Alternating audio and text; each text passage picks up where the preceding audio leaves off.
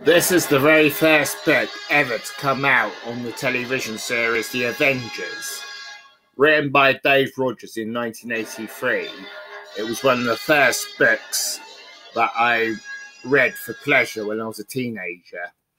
I brought this book in Guildford in W.H. Smith's in October 1983, and it's been one of my favourite books, next to the other one I reviewed last week, being 25 Years on ITV. The cover's very nice. It's a good cover, as you can, I think, anyway, with the three Avengers ladies and Patrick McNee. And apparently, the majority of these photographs have never been published before. So it was a book before its time.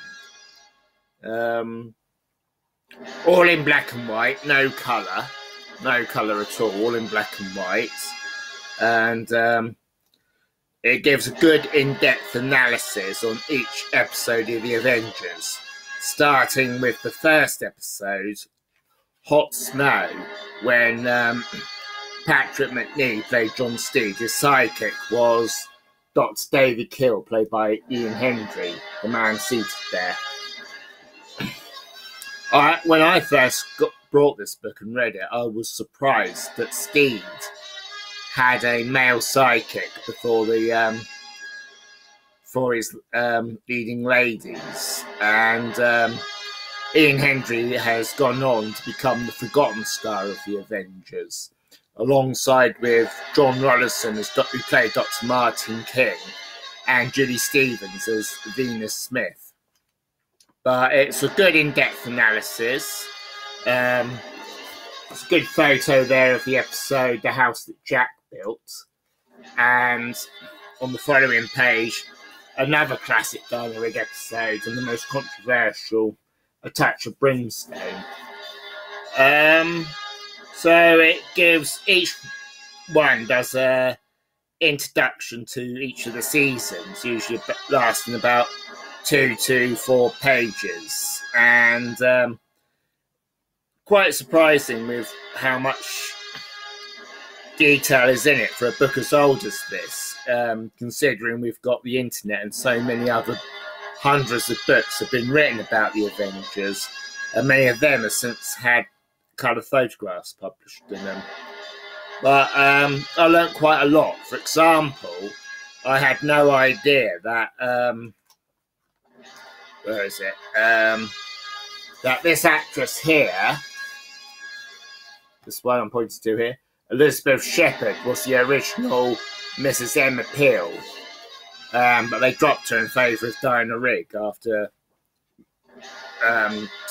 so many what was going on behind the scenes, which was all not sure how to describe it, but Elizabeth Shepherd didn't quite work out as Diana Rigg for the maker's choice. And in this one, here's a photograph of Steve's other female sidekick. This woman here, there you go.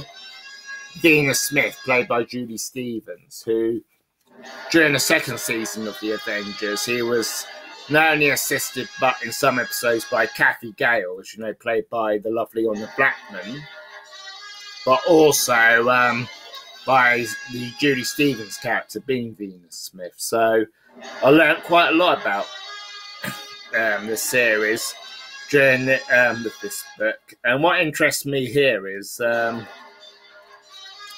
it's when it comes to the introduction to the Linda Thorson series. That's it. It is iconic that until Channel 4 began to rerun them at the end of 1982, British viewers had only seen the Diana Rigg colour episodes once in colour. That was in 1970. Because the year before, Channel 4 was launched, and during its first week, they started to repeat the Avengers, and it was the Diana Rigg season, the colour one. And I've been hooked on it ever since.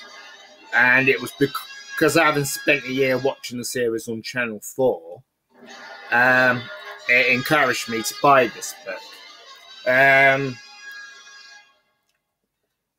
as far as I know, the publishers of this book were ITV Books in association with Michael Joseph, the same publishers that did 25 years on ITV. But there's a nice back cover there, and I would say if you're interested in the Avengers, this is one book you should buy if you haven't got it in your collection, because it was the first and probably the best in my opinion, even though all the photographs are in black and white. So for example, there you got a centre, you got a two-page spread there of Diana Rigg and her various costumes during their time during the series. And there you go. And the 2 pages there devoted to the Linda Forson series. And they do the same with the Honor Blackman series.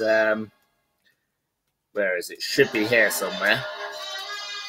Oh, that's it.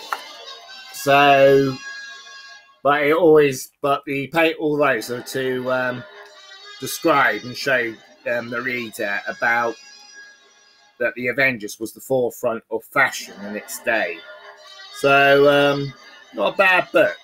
I recommend it anyway. So, worth a read.